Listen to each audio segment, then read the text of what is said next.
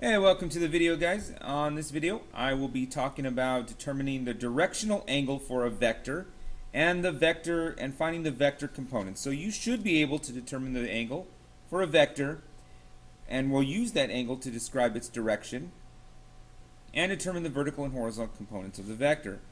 So I just want to go back real quick and remind you that in the last video we talked about finding what a vector was, finding all the basic parts of a vector, and we had a vector in standard position looking like this, x, y. So if we had any vector in this coordinate plane, we would just draw the vector from the origin, and we'd have our x and y coordinates from here to here. We could also find the magnitude of that vector, so let's call this vector v. And we could find the magnitude of vector v by doing the Pythagorean theorem. So we just draw here. And we do the Pythagorean theorem, x squared plus y squared. We know that there are two parts to any vector. There is magnitude and direction. So we need to find the direction. So I'm going to show you how to find the direction. And then what if we're given the magnitude and we're given the direction and we want to find x and y? So we'll show you how to do that in this video. So let's take a look at this here.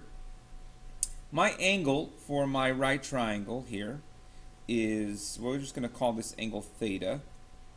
And then this right here is going to be my magnitude of v. And when I'm doing this, we're just going to use, SOHCAHTOA. So we're going to use the right triangle trig.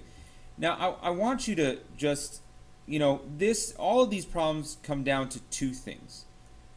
Two big strategies. The first strategy is draw your vector. If you draw the vector, you won't be lost as to where your angle is. And your angle that we're normally going to find is always going to be, this theta is always going to be between the vector and the x-axis. This is the easiest way to find it, and we're going to take. We'll see in a few minutes here. We're going to take a few moments. We might have to do something to that, and that's pretty much it. Make sure you're in the right quadrant. Then second, everything comes down to right triangle trigonometry. So as long as you make sure you're using right triangle trigonometry somewhere, and a lot of times if you've seen it as SOHCAHTOA, sine, cosine, tangent, you'll be fine. So just remember these two rules. Draw the vector, SOHCAHTOA.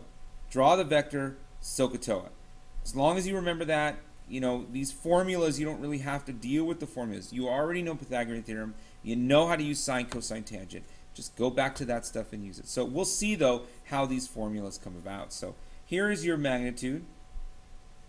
We use theta as our direction. Theta, notice that this is y here, right? And this is x here. These are called my vertical and horizontal components. To find theta, we would use SOHCAHTOA. I already drew my triangle, right? So use SOHCAHTOA. Now we already know. We're going to assume that we know what. We're going to assume that we know x and y here, okay? Because we know x and y. So to find x and y, we're going to use opposite over adjacent. So let me erase this here so we can see how we get that. So opposite over adjacent is tangent. So tangent theta is the opposite over the adjacent. When we solve for theta, we have to find the inverse tangent. Okay, so that's it. That's all we do. We've got this formula here for magnitude, this formula here for direction, or directional angle. Now, if we wanted to find the component, and we already knew what this was,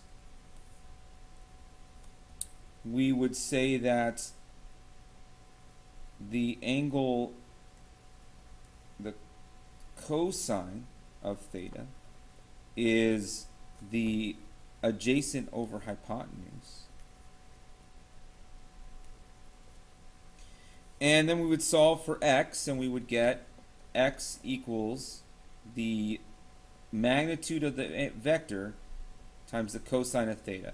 Now this should look kind of familiar to you because if we were talking about the unit circle, we know that the cosine of the angle is the x-coordinate in the unit circle. And that's how we can remember that x goes with cosine. And we also know if we solved it for y, that y in the unit circle goes with sine. So these are our formulas, and I'll erase everything that's really not going to be a formula for us. So this was how we solved it, so I'll erase this part. Okay. And this is how we solved it, so erase that part. These are our formulas. So let me show you a few examples of how we would use these formulas and how we would solve some problems. Okay. Here's my first example. We have the vector v equals 3, 5, and we want to find the magnitude and direction. So magnitude, we'll just throw in our formula.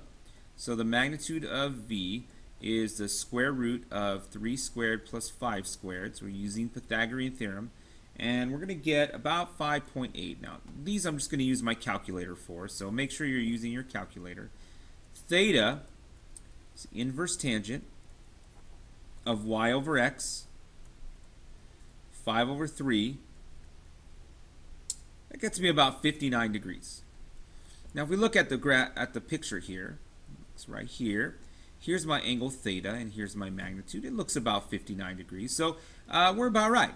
Okay, so let's take a look at example number 2.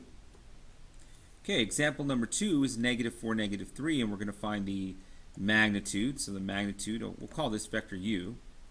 So magnitude of u, what is the magnitude of u? I know the magnitude of me. So anyway, that joke. Here we go. We use the magnitude here, and we get about 5. We know it's 5 actually. It's because it's a 3, 4, 5 triangle. So I'm going to draw this here. Here's theta. We use the formula here, inverse tangent of y over x. Just go ahead and drop the negatives. You don't need the negatives, and I'll show you why in just a second. We get 36.9 degrees, about.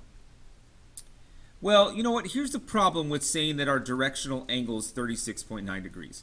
If I told somebody to have a magnitude of 5 and a vector directional angle of 36.9, they're going to assume that since 0 degrees starts here, they're going to assume that 36.9 degrees is right here. Well, that is 36.9 degrees. So we have to be very careful on how we describe this angle. We are always going to describe this angle, unless we talk about bearing, which I'll talk about in the next example. 0 degrees here, all the way to our vector. So notice here, to get all the way to our vector, I have to add 180 degrees. So I'm going to add 180 degrees to that. I'm going to get 216.9 degrees. This is my directional angle. So don't forget, you might have to add 180, you might have to subtract 90, but as long as you draw the picture, use SOHCAHTOA, you'll know where your angle is and how much you have to add or subtract. All right, let's look at the third and final example. All right, here's example 3. We have a vector with a magnitude of 10 and an angle of 125 degrees. I drew it here. The angle is 125 degrees because remember, we start at 0 and go this way, 125 degrees. Okay, so what we could do is we could draw a triangle. I said if you draw a right triangle, we get this angle here. This would be my angle theta, which would be 55 degrees, because we add them to get 180. And we could find x and y, because that's what we're finding in this case. We're finding the vertical and the horizontal components. Well, this is different than the other ones because you can actually use 125 degrees in our formula. They do not care what the angle is. So we're going to say 10 times the cosine of 125 degrees. We're going to put that, throw that in our calculator, and we are going to get -5.7. Do the same thing for y, 10 times the sine of 125, and we get 8.2. And just like that, we are finished. Okay, so you found the x and the y components. They should match up in terms of our coordinates, right? -5. So I didn't really draw this to scale here. -5 and up 8.2. So my vector should actually be somewhere up here, right? It's a little longer there. Okay, I was wrong. This isn't the last. I got one more example because we've got to know something a little bit about bearing. So let's do one more example. Okay, so in example 4, you're going to notice here that it's slightly different because we're going to talk about something called bearing. And bearing is just a different type of angle use that is used in like boats and stuff where we do navigation. And so when we talk about bearing, it looks like this. Bearing starts 0 degrees here and goes clockwise instead of starting 0 degrees at our x-axis and going counterclockwise. So in my fourth example here, I'm going to have a vector that has a magnitude of 5 miles per hour and a bearing of 120 degrees. So a bearing of 120 degrees looks like this. I'm going to start here at 0. I'm going to go this way until I get 120 degrees. Notice here, this is 90 degrees in bearing. Then I'm going to go 30 more degrees, and that'll be my 30, not drawing a scale here. 30 degrees will be my angle from here to my vector. So bearing goes this way. But we use the same formulas. So x equals 5 times the cosine of 30 degrees, and we're going to get about 4.3. Okay, again, I didn't draw it to scale. Miles per hour. And y is going to be 5. Well, hold on. I'm going to be careful here because our y is negative. It's down here. So we're going to make sure we put -5 times the sine of 30 degrees. And that's going to give us -2.5. Okay? Alright, so here's my last example. I want to give you a couple of practice problems. So if you'd like to go and do the practice problems, I'll have them on the whisk later, or you can ask me in class what the answers are and I'll give them to you. So let me put up a couple of practice problems here for you, and then just use the formulas like we did in the examples. Here are the practice problems. See you later, alligator. In a wild crocodile.